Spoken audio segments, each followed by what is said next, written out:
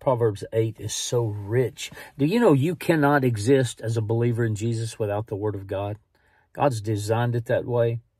Proverbs 8 is wisdom personified. Now, Proverbs is the book of God's wisdom. But Proverbs 8 is wisdom made into a person and speaking to us.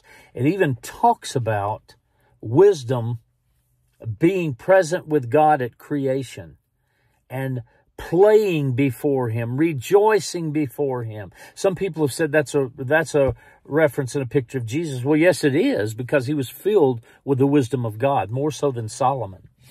And so wisdom becomes personified in Proverbs chapter 8. You know what it says? It said, "Blessed is the man that findeth me waiting daily at the post of my gates, at my doors." But it also says, wow, "Whoever sins against me wrongs his own soul."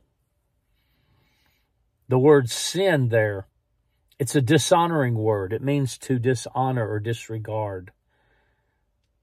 You go ahead and mock the Word of God and the wisdom of the Word of God if you want to.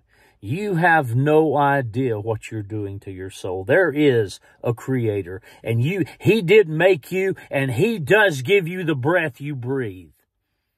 And you're going to face Him one of these days. And He did inspire Scripture, the Word of God, and preserved it so we could know His heart. He that wrongs me sins against his own soul. The word wrong and sin, there's a word toward the soul, is a word that means to maltreat or mistreat. Don't mistreat yourself. Don't mistreat your soul. Feed it daily with the life-giving wisdom of God. Wow. Shalom to you.